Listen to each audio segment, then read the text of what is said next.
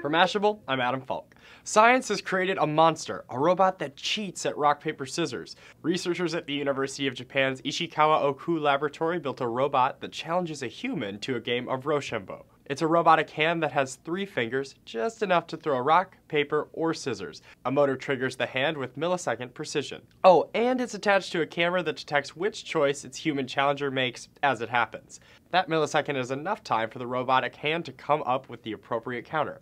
Every time. The scientists say this is to explore the potential for near-instantaneous human-machine interaction.